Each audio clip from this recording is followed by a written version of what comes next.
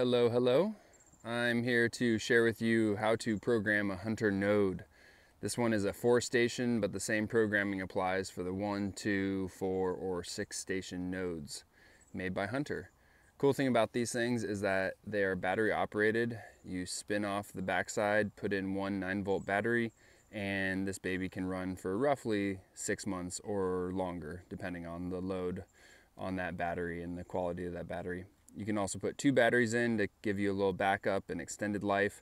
You can also buy a different back plate that actually connects to a solar panel that Hunter makes. It's a little pricey. It's about 150 bucks retail for that solar panel thing, a little bit cheaper if you're a contractor. But that would then give you pure solar, battery-free operation for this device. And there's still going to be a battery in there because that's what the solar panel is charging, but you get my drift.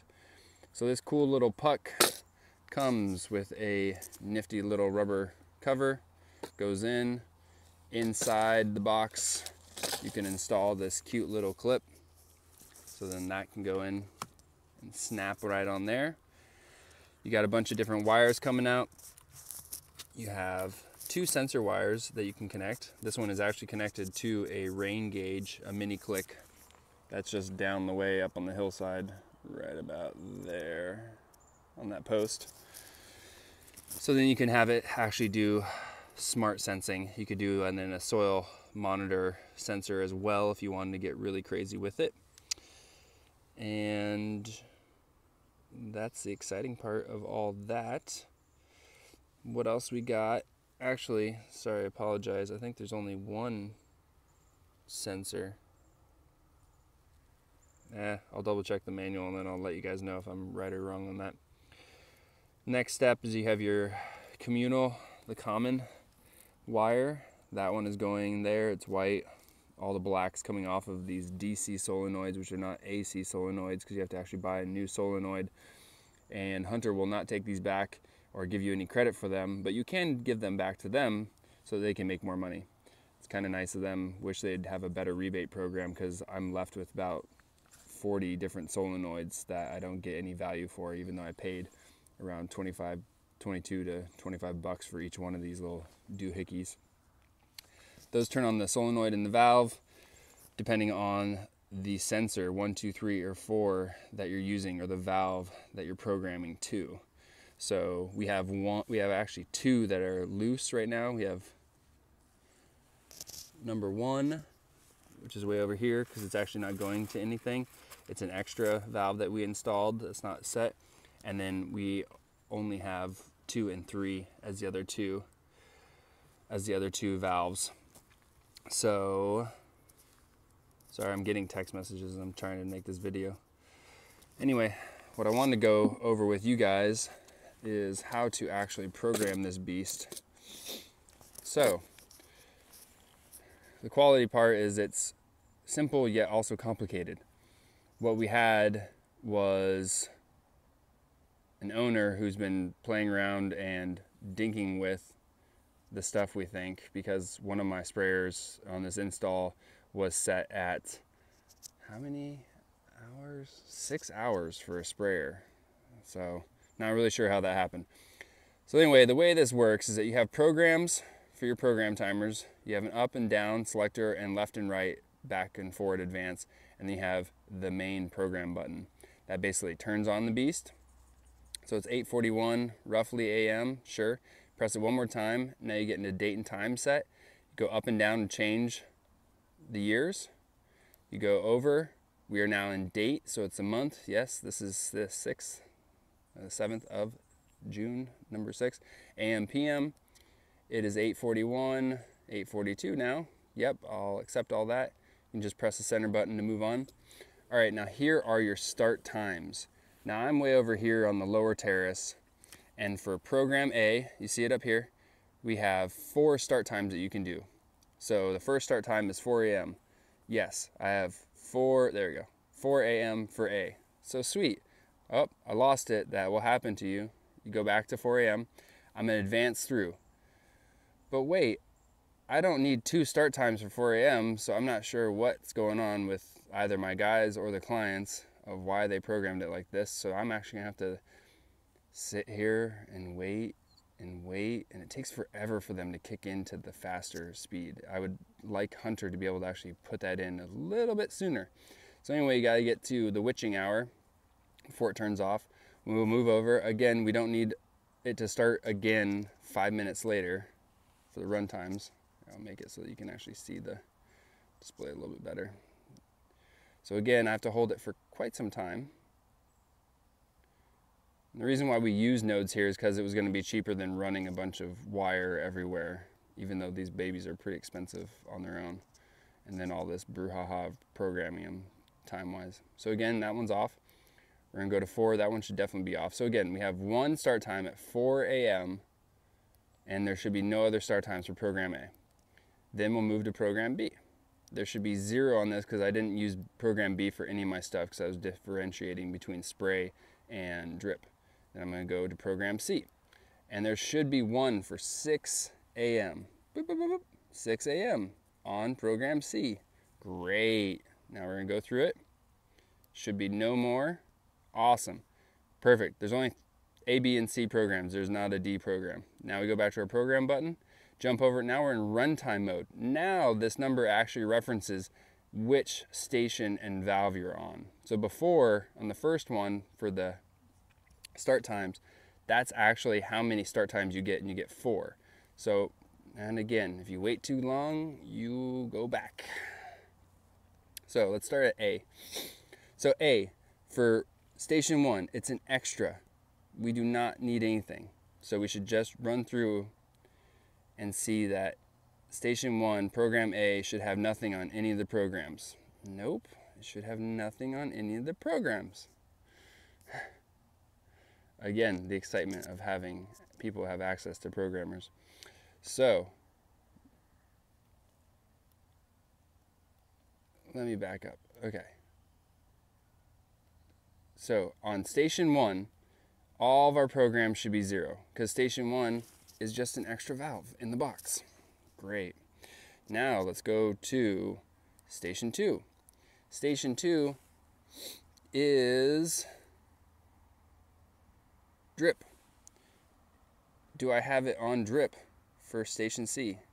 I do. Look, station C, program C needs to be on drip. All right, now we gotta go back. Okay, C, 1, station 1 should have nothing. Station 2 should have an hour. Yes, I do want it to be an hour now. I have it for 50 minutes. I'll let it be an hour, so I'll change that number when I'm done doing all this programming. So station 3 should have nothing for C, great. Now we go back to station 3, which is a sprayer in there. Lo and behold, sprayer, great. Let's just cycle through so we don't lose it, so I have to go back and forth. 4 has nothing, 4 should have nothing. This tells you the total runtime for station A. So let's go back to A. We have 102. I don't want 102 for station 2 because station 2 is supposed to be our drip. So I gotta back off station 2, back down to 0. But on program A for station 3, no. See how easy it is to set it to 6? Look at that. That's basically probably what happened to someone when they were resetting it, or myself. I have to take blame sometimes. Is setting it to 6 hours. So it's pretty easy thing to do. So maybe it'd be nice if you could actually not go back to 6, or who knows.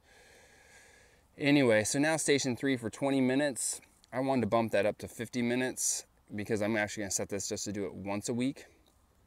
And these are MP rotators. These are not traditional spray heads, so they're micro precision and they're going to work. All right, great. Do we have anything in B for anything? Nope, total runtime is 0. And then we can check out total runtime for C, should be in 1 hour. Great. A, 1 hour. Sorry, I'm just gonna do this before I actually forget. 1 hour. Great. Awesome. So I just hit the program button. Now I'm in the date time.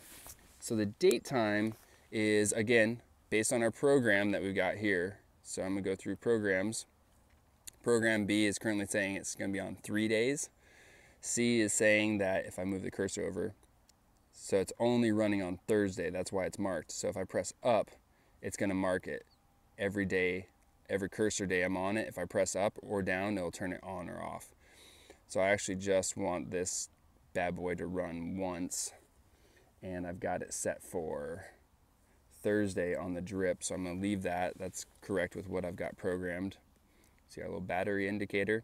So I'm going to go back to A just to see what it's saying. So A on my notes, I was going to actually make this just be 50 minutes on Friday. So let's turn off Tuesdays. So I'm going to go down.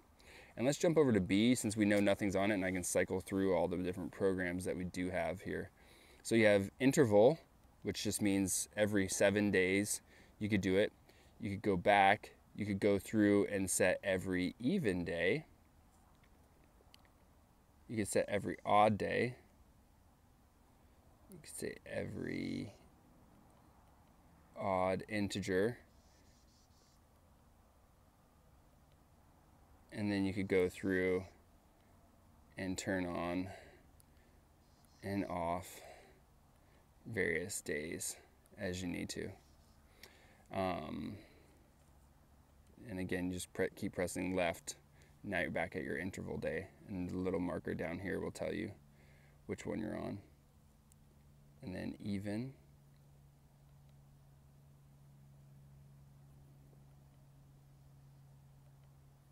Odd. I've never actually really played with the evens or the odds too often, so you'll have to play around with like what you want to be doing with that. And then again, we're on B, so I don't really care. So I'm going to press this.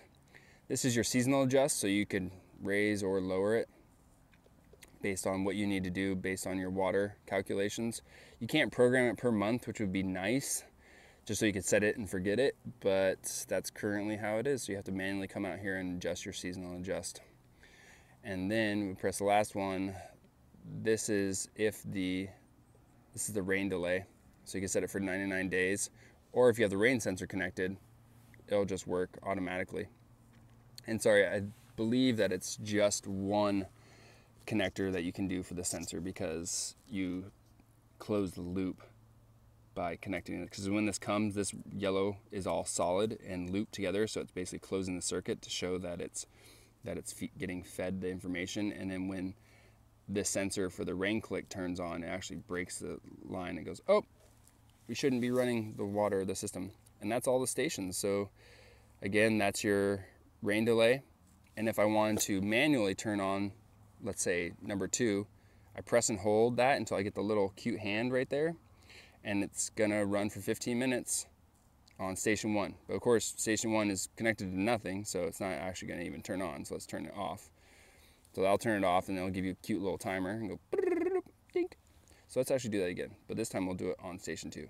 And then we'll go over 1 to 2, go up to 5 for 8 minutes, and it does its little rundown thing.